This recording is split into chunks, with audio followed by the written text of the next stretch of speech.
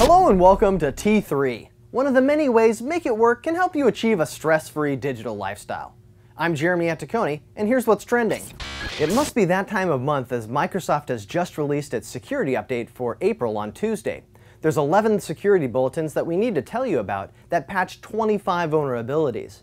Of those, 5 are rated critical, meaning that you should download and install them as soon as this video is over. These vulnerabilities could allow a hacker to gain control of your Windows computer without your knowledge or permission. So once this video is over, click Start, Programs, and then select Microsoft or Windows Updates to download and install these. Apple has also released an update package for the brand new MacBook Pros that we told you about yesterday. They resolve some graphics stability issues that affect high-performance gaming and video, and also include some bug fixes. So if you ordered one of these brand new Macs, make sure you run the Apple update immediately. To do so, click on the Apple menu and select Software Update.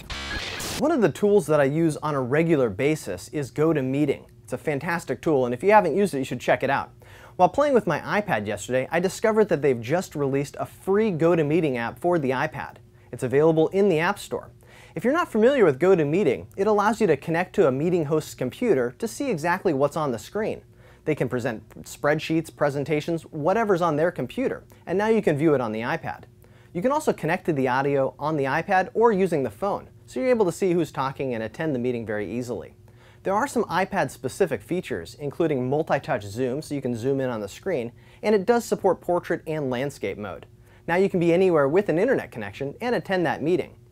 There is an important caveat though, this is attendee-only mode. It does not allow you to present a meeting. So check it out in the App Store, GoToMeeting. We're receiving a lot of questions from iPad and iPhone users about the new chargers. The iPad charger looks identical to the original iPhone charger, but not so much because the iPad is actually a 10-watt charger instead of a 5-watt charger. So we've received a lot of questions about how you can mix and match them. One of the questions is, can you use an iPhone charger to charge an iPad?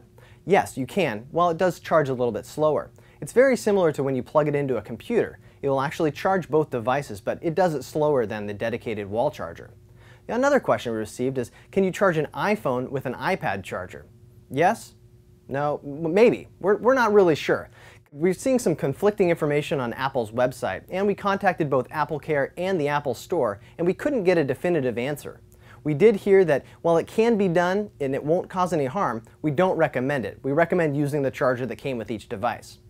A lot of people also use third-party chargers, but that tends to be a mixed bag, both with iPhones and iPads. People are reporting mixed results with these devices. And if you get the message charging is not supported with this accessory, I wouldn't try it again. Thanks for tuning in for T3. For tech trends and more, visit MakeItWork.com. I'm Jeremy Atticoni, and that's what's trending.